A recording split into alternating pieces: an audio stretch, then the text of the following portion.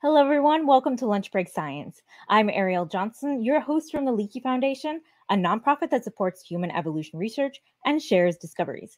Today, we're delving into the complex interactions between plants and primates in Madagascar. Before we leap into this topic, thank you so much to the Anne and Gordon Getty Foundation and Camilla and George Smith, whose support made today's episode possible. Now, let's bring on our guest, Baldwin Fellowship Scholar and ecologist, Dr. Onja Razafindratsima. Onj, thank you so much for being here with us. Well, thank you for having me. I'm very excited to be here today. Onj is joining us from California, where she is an assistant professor in the Department of Integrative Biology at University of California, Berkeley. Onj originally hails from Madagascar and studies rainforest ecology in Ranamafauna National Park in southeastern Madagascar, which we took a nice long little flight to, and we're going to see some gorgeous pictures of this first location. It's just so beautiful. And then she also works at Oof Forest in the eastern part of Madagascar, which we will be seeing in just a second.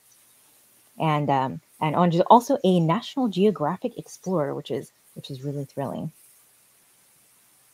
Oh, these are just such gorgeous locations. I wish I was there right now.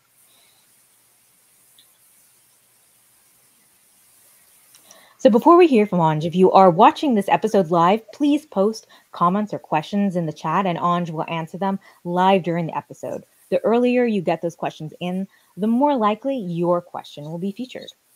So my first question for you, Onj, is what do conservation and ecology have to do with human evolution? I think there are some aspects of ecology that can be important to understand human evolution. So, for example, studies of primate behavioral ecology and traits can help shed some light on some aspects of human evolution. And currently, we're facing major environmental changes that are affecting the ecology of many organisms and even the quality of their habitat and resources availability. So working toward biodiversity conservation in general can provide us an opportunity to maintain biodiversity that has been existing and co-evolving with us.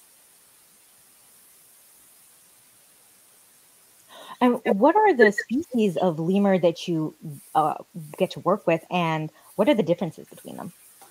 So I've been focusing most of my research on three lemur species. I have Eulemur repreventer, which is red-bellied lemur, so also known as Parkia main in Malagasy, and Eulemur rufifrons, red-fronted brown lemur, so Parkia marv in Malagasy, and Paresia variegata editorum, black and white ruffed lemur, so Varissas. They are highly frugivorous and are actually among the largest frugivores in Madagascar. They differ in several morphological and behavioral traits. The obvious morphological difference would be the color pattern, and also the ruffed lemurs tend to be in smaller groups, so they are sometimes easier to follow, like a little bit easier to follow than the Eulemur rufifrons, for example, which tend to travel in larger groups. And these three lemur species have some overlap in their diet in terms of plant species that they consume, but there are some plant species that are only consumed by one of the other species.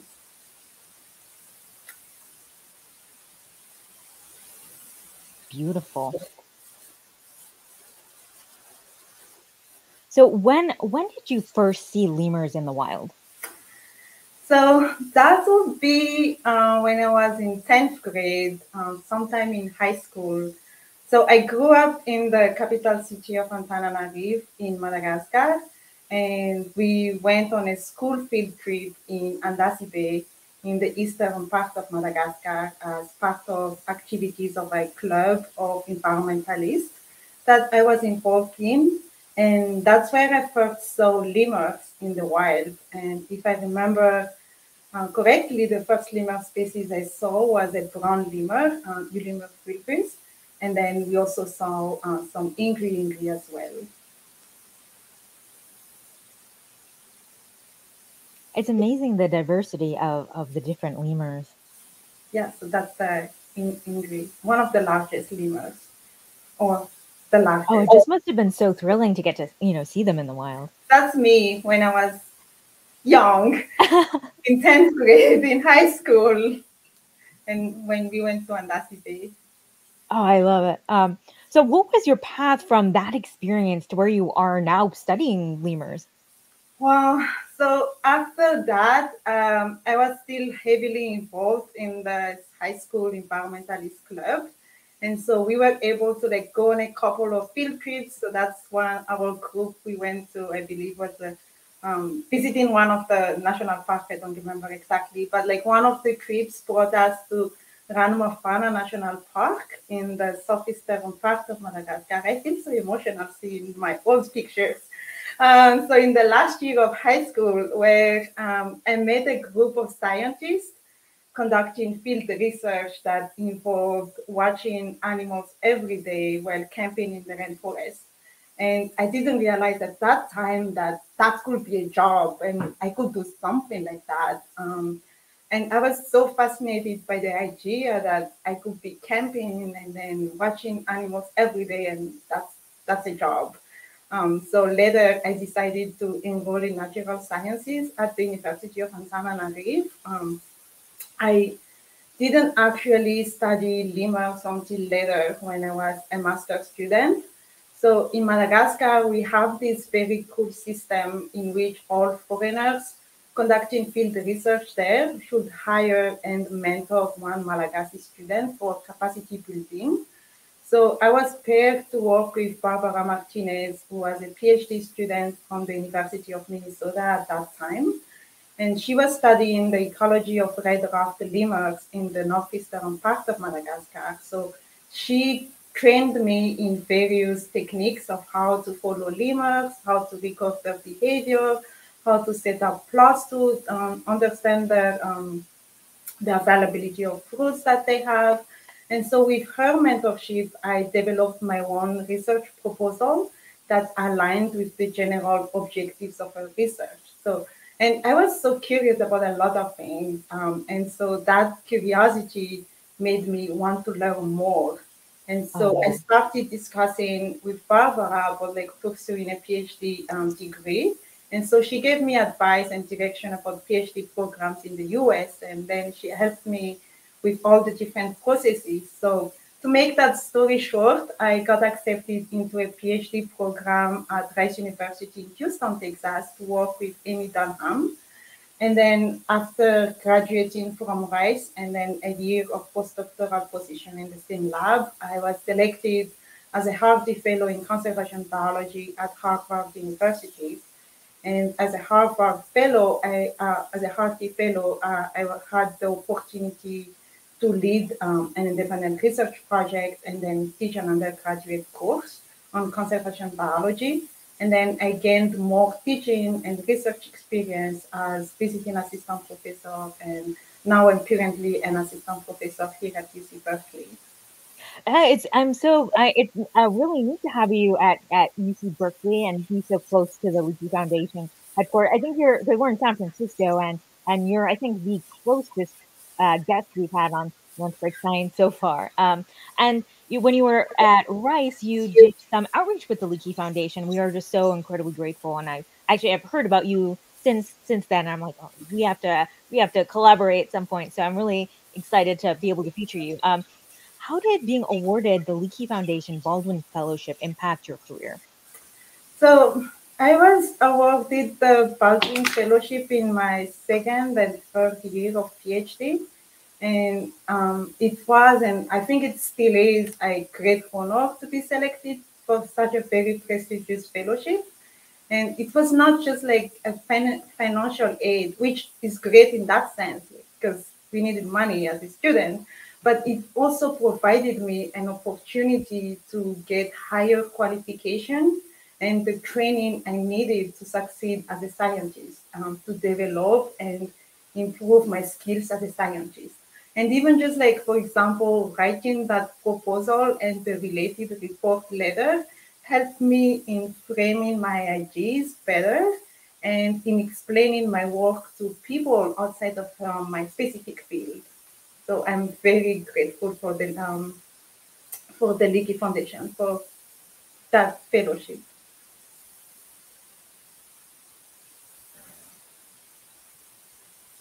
These are some pictures of me in the field when I was a PhD student.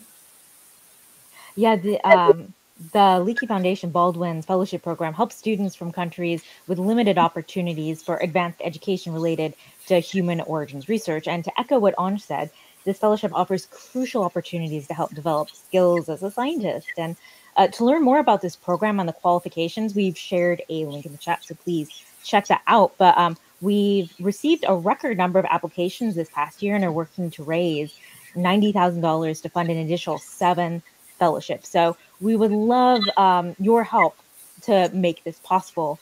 Donations made to the Baldwin Fellowship Program will actually be quadrupled matched thanks to a very generous sponsors. And so that basically means that like if you give $25, you'll have $100 worth of impact, which is just really amazing. So we're, as I said, grateful to our sponsors for this challenge and for all of you out there who, support the Leakey Foundation. So, my next question for you has to do with something I absolutely loved talking about with you when we first met to talk about this episode. You mentioned that you have a dream project you have. Tell us about it. Yes. So my dream project. I have so many projects, but oh, just as a side thing, I was talking about getting water earlier. Just a side. So I have this mug that my PhD advisor gave me before, and it says it's a lemur mug. It says my plan for world domination involves lots and lots of lemurs. So one of my dream projects would definitely involve lots and lots of lemurs. Oh, I love it. Yeah.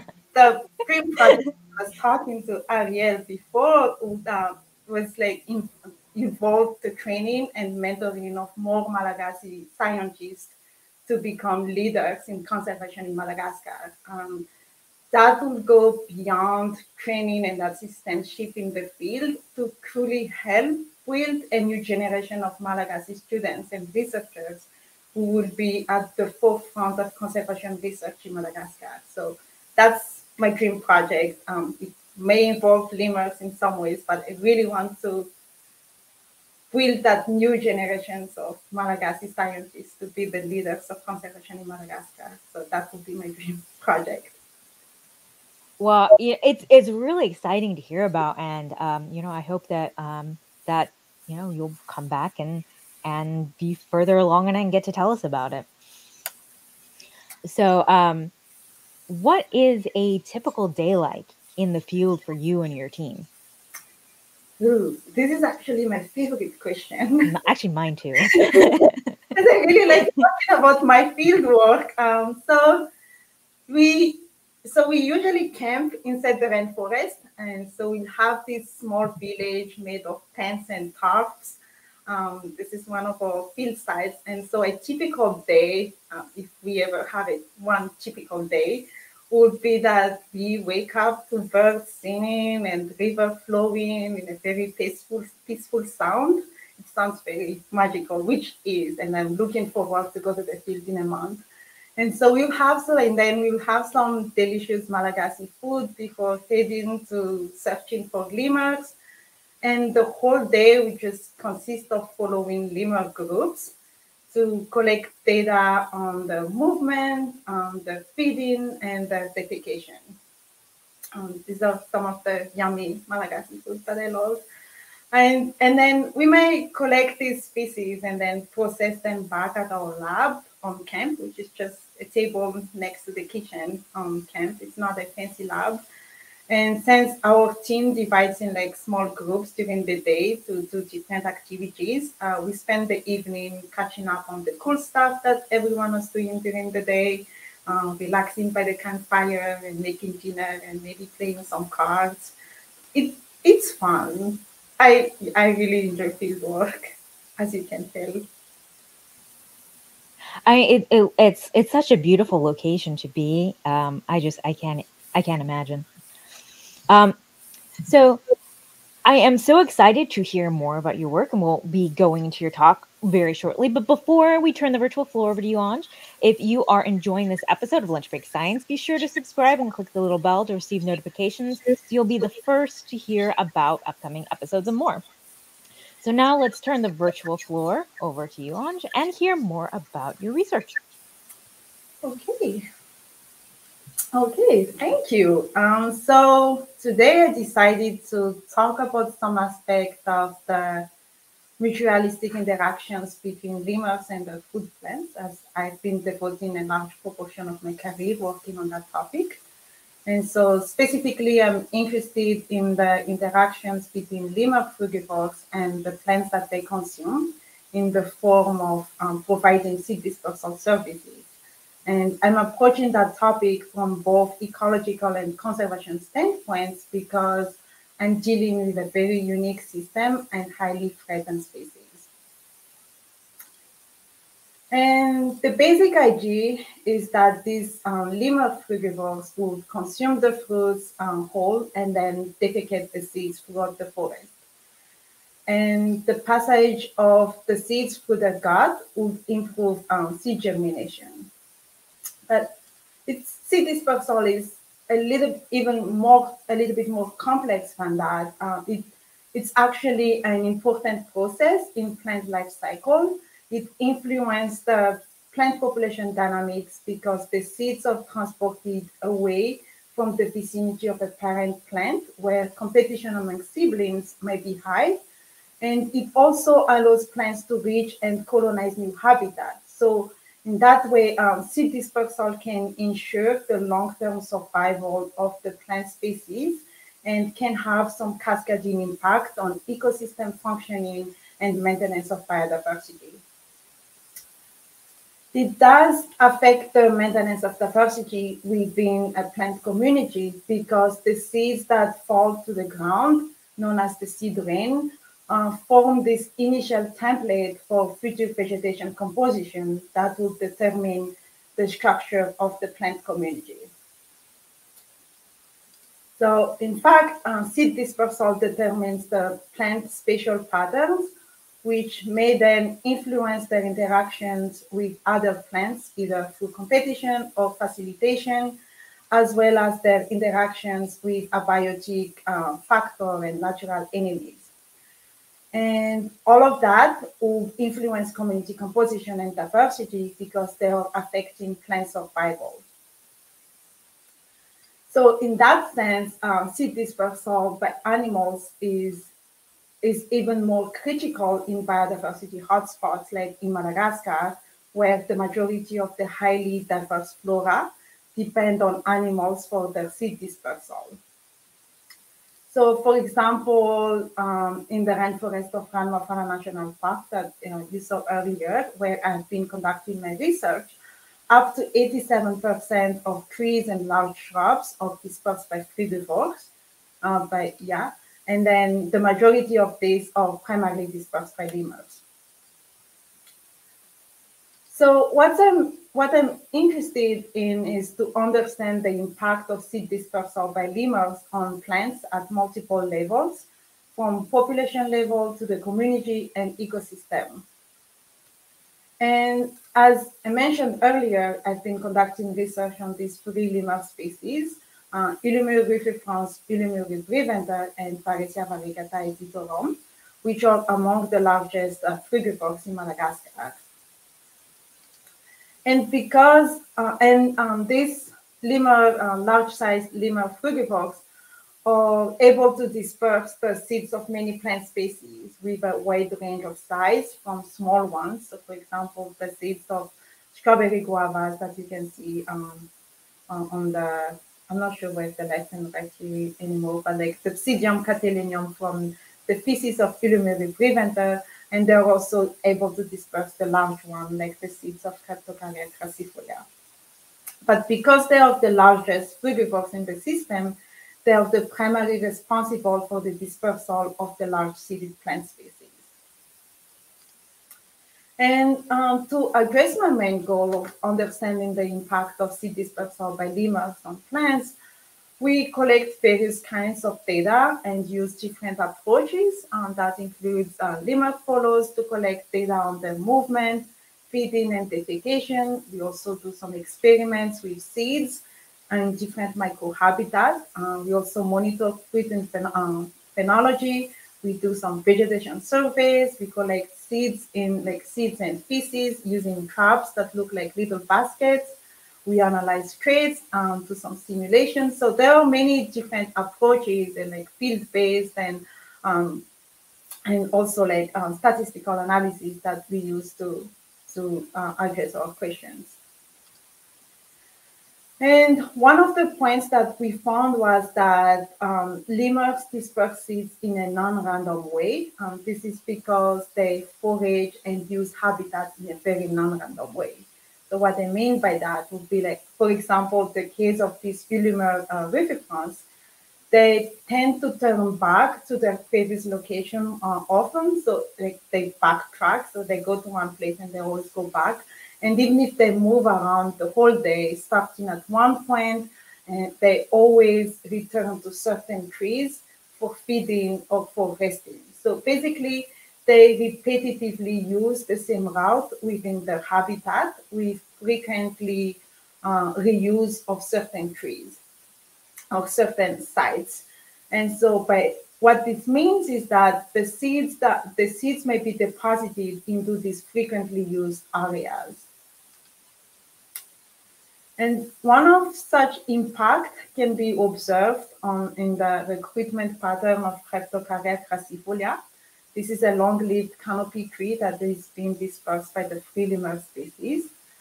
So we compared the probability recruitment of the seeds that were non-randomly dispersed by the free lemur species, and then the seeds that were not dispersed, but just dropped under the parent plants. And so we use this based on the data on the observation of 3 groups of each one of the lemur species and data on seed bed experiments. So we planted seeds in different locations of where the lemurs would disperse seeds. And what we found was that the seeds that were dispersed by these lemur species had high seedling recruitment, and like compared to the seeds that just dropped under the parent plant, with an estimated 4-fold higher recruitment probability for seeds by lemur, like dispersed by lemurs, than the seeds that were not dispersed. And the main reason for this observation is because these lemurs tend to deposit seeds in microhabitats that are suitable for the germination of this specific plant species. So specifically, like under microhabitats that have more open canopy cover and away from the parent plant. And another point that we also found was that these lemur frugivores tend to bias seed dispersal near fruiting trees where they recently fed, because they spend a large proportion of their time foraging for fruits and hanging around fruiting trees, and sometimes they defecate while they're foraging or even between feeding buds. And so this behavior resulted in non-random association between dispersed seeds and their adult neighbor. So, for example, if let's say these 2 plant species are fruiting at the same time and they are dispersed by the same lemur, seed dispersers, their seeds will be dispersed under each other. So basically, the lemurs structure this early stage pattern of plant community structure.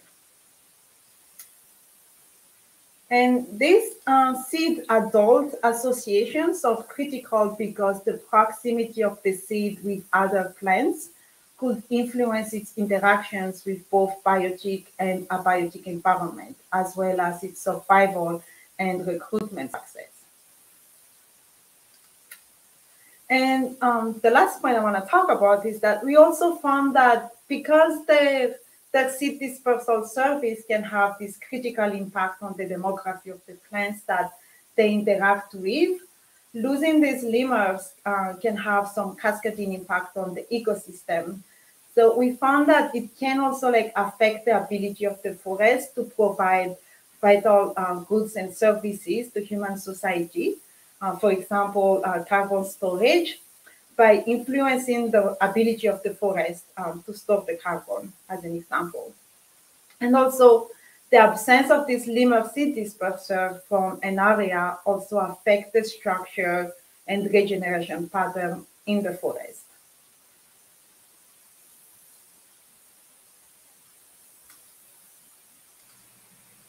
And so that's my research in a very small, like in a nutshell. These are some of my research findings. I tried to cover in a very brief amount of time, but there are still a lot of questions to be answered about seed dispersal by lemurs. And my lab still continues working on this topic, and you might hear more about my how what lemurs are doing with plants in the near future. But we, before Ariel comes back and asks questions, I would like to take this opportunity to thank my amazing team of local field technicians and students who have helped me in many ways, and they've played very critical roles in the success of my research. So this everything I've been presenting in my research, like it hasn't been possible without the knowledge and the help and everything they did. So really grateful for the help. Thank you so much. That was an amazing talk. And I'm really excited to get to the question. So, if you have not submitted your question for Onj, please be sure to do so right now. Our first question comes from H. It was early on. Okay. H asks, could you tell us a little bit about how the COVID-19 pandemic affected Madagascar? Yeah, well, it did affect Madagascar at the same, I guess, the same way as every other place, anywhere else as well. But I also think because Madagascar rely a lot on tourism as part of the income, and I think it really affected the livelihoods of the Malagasy people because the tourism industry was closed for a long time, and yeah, there were like the flights were there were no flights before, and so it did affect the economy in that sense. Like and also like thinking about if I'm thinking specifically about my research, like research in general, or like fieldwork, lemur research or fieldwork in general, it also has impacted not only like people unable to go to Madagascar to do research, but also the local communities unable to like go into the forest and do research, or like the local community gaining some income from the research that they are usually doing. Well, thank you for your answer, and H, thank you for your question. Our next question actually has to do with tourism from Jeannie. How does tourism affect the Madagascar environment and lemur habitat? Hmm. Uh, I'm not sure if I'm like the correct person to answer this because I'm not very like know much about what's going on with the tourism industry. Uh, the small things I can say maybe that it has some benefits in like lemur conservation in many ways because well, for one thing, it helps with like the protection of the habitat because like the tourism again brings money in Madagascar and it can be used to protect the lemurs. People are interested in like seeing lemurs. That's where the only place you can see lemurs in the wild. So I would say that it has some benefits on lemur conservation and habitat in Madagascar. But again, I don't know if that's very satisfying as a response, but I might not be the right person to answer about tourism in Madagascar. Yeah, oh yeah, we'll have to maybe think about having more on lemur conservation and Yeah. in future episodes. So our next question comes from Pete. Pete asks, are the lemurs able to find fruit all year, and do they travel depending on what is ripe? Yes, they are able to find fruits all year, but there is always a but in here. It's like, so the fruits are like, the trees are fruiting year round, but the peak or like the abundance differ across season. So like they may be able to find some fruits, and also the distribution, the spatial. So it's the spatial and temporal distribution of the fruits vary. So like they may have to travel really far away to find fruits during some time, or some days they may just like find fruits in one place and do not move. So like even that availability of food resources also affect the movement and where they will find fruits. Yeah. Really interesting. So we actually, Jeannie has another question for you. That kind of goes along with this. Has climate change affected the lemur's environment, such as the timing of the ripening of fruit? It's a really interesting question. Yeah, so going back to that, like the abundance of foods that of fooding, climate change, I think there have been changes in when fruits are, like trees are fruiting, and the abundance as well, because it gets a little bit like drier and so less fruits. And eventually that will affect the available resources of the lemurs. Really interesting. And Ruben has another good question. They're working really good questions today. Ruben says, I saw an article about singing lemurs in Madagascar. Have you noticed them singing different songs based on when they find different fruit?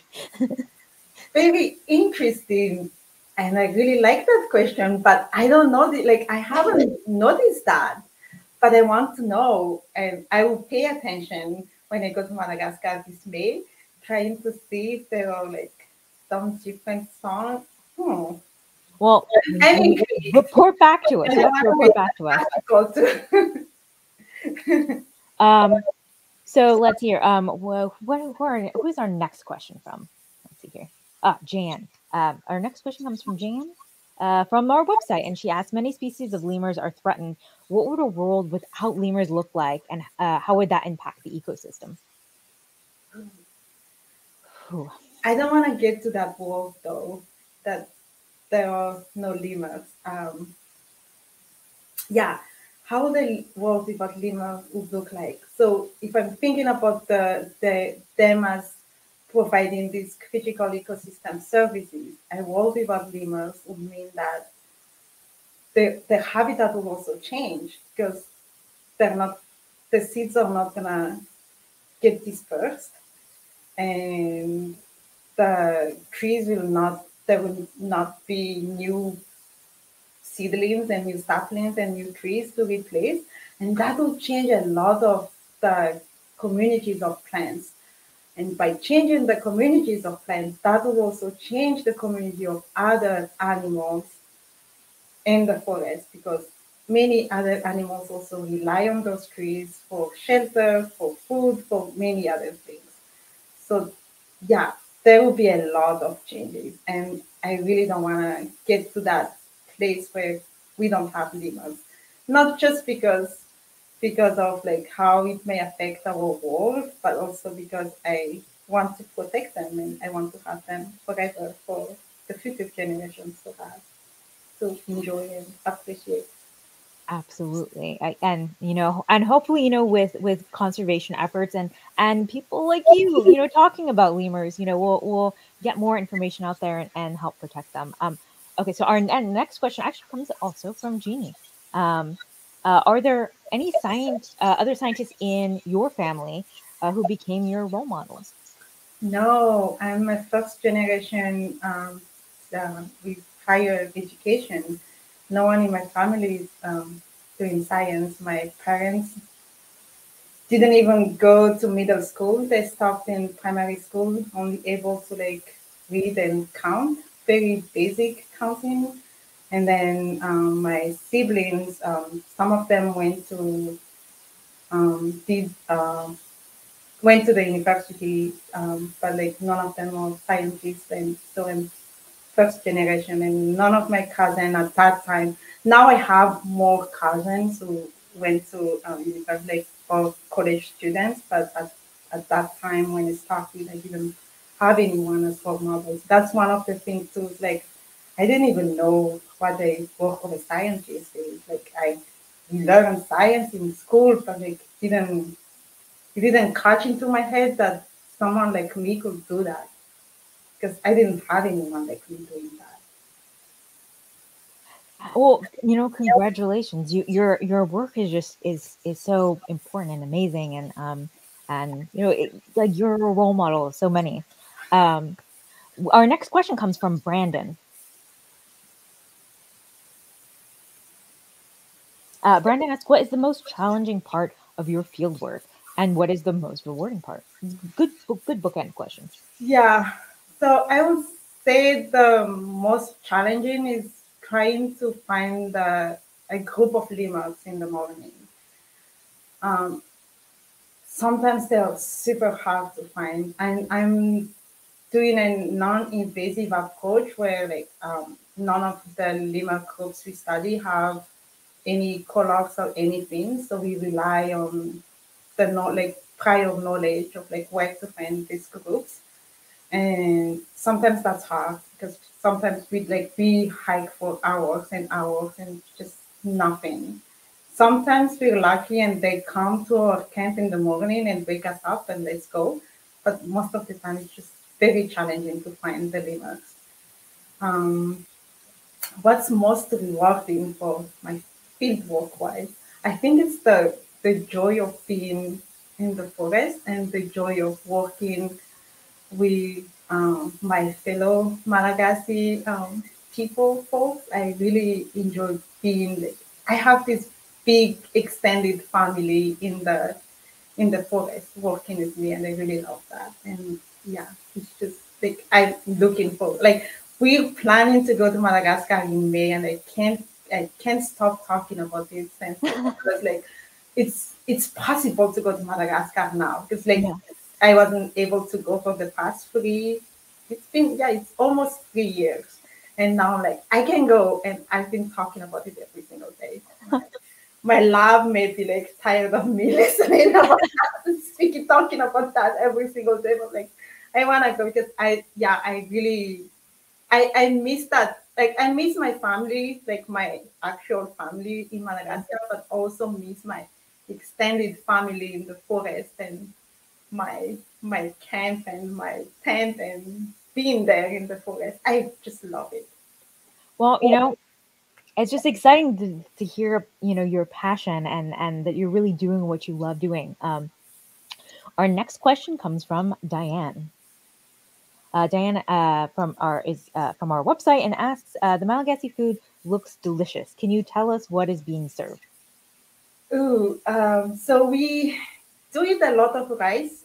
That's one of this is like rice and some vegetables that we have. This is one of our food in the when we were doing field work, and so it's usually rice and something, anything that you can eat with rice and call it Malagasy food.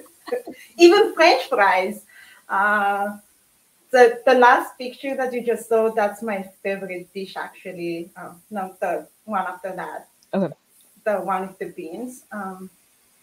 it'll be up in just a second. Yeah. It's There we go. also beans. I don't want to call them beans, but they're on the like underground. So I have no idea what it's called. I've been trying to find. Like I've seen one store in the U.S. selling them, and it's called like they sell it as yellow beans. Oh, But that's my favorite beans ever. And yeah, well, one it, we they look delicious. it is very delicious. And you just like make some um, tomato sauce and just cook it in. Oh, you can also like cook it in coconut milk or something Ooh. and eat with rice. We have another question, I believe, from Ruben. Um, let's see here. Oh, can we get that mug somewhere? I actually don't know. It was a gift from my PhD advisor. I can ask her and let people know. You want let's take a up close look at the mug. One. I don't know. Maybe this way. Is it clear enough? Sorry. Yeah, yeah. It's such a cool mug. So my last question for you is, do you have any advice for those just starting out or hoping to pursue a career in science? Very good question. Um, so one thing that I would say to those who are just starting or just curious is just keep being curious. And also like find something that you're passionate about and go for it. You may not have like the perfect research question right away. You may not have the perfect approach to address that question, but I think that's the beauty of science. You get to test your ideas, test your hypothesis about something that you're curious about, and the answer to that will lead you to another exciting question, and then you keep exploring. So, like having that curiosity and like going for it and being passionate about it, I think everything else will fall in because if you're not passionate, if you're not interested in doing like nothing matter in that sense. I that's how I see it. Find that something that you're passionate about and just go for it. And it's okay to be curious. It is Well, good to be curious. absolutely. And that's really that, that staying curious is great advice for all of us. Yes. So, well, Ansh, thank you so much for being here with us. Well, thank you very much, Ariel, for like inviting me to be here and be part of this series. And as we say in Malagas, we suck your pizza. So thank you. Well, next time on Lunch Break Science, we meet Leaky grantee Aaron Vogel and learn about orangutan diets, nutrition, and conservation for a very special Earth Day episode. Definitely, I hope you all tune in. So, thank you all for taking a break from your day and feeding your brain with the Leaky Foundation. Until next time, stay hungry for knowledge. Hello.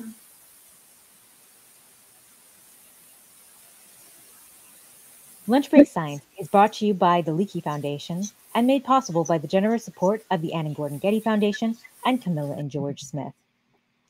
Right now, all donations to the Baldwin Scholar Program will be quadruple matched by generous sponsors, meaning your impact will be quadrupled. Subscribe to the Leaky Foundation's YouTube channel, follow us on Facebook and Twitter, or sign up for our newsletter to be the first to hear about exciting upcoming episodes and programs. Miss an episode of Lunch Break Science? Catch up on past episodes and browse our library of Leaky Foundation lectures on our YouTube channel. Still hungry for science and can't wait till our next episode? Check out Origin Stories, the Leaky Foundation's award-winning podcast. Origin Stories is available wherever you listen to podcasts. Visit us at leakyfoundation.org to learn more about the Leaky Foundation, today's guest scientists, our education programs, research grant and scholarship opportunities, human evolution news, how you can help support human evolution research and programs like Lunch Break Science, and much, much more. Thank you so much for watching, and see you next time.